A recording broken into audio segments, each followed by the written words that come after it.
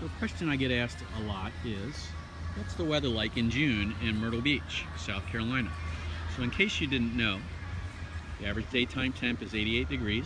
It is sunny. Of course, I'm here on the beach.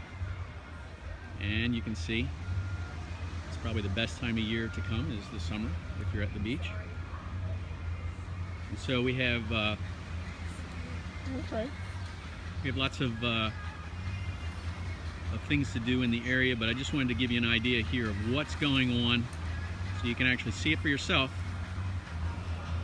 What's it like in Myrtle Beach, South Carolina in the summer, especially in June. Hope you're having a fantastic day. If you like this video or if you like our other videos, go ahead and click subscribe. We have new videos that come out every week. We answer questions that people ask us all the time.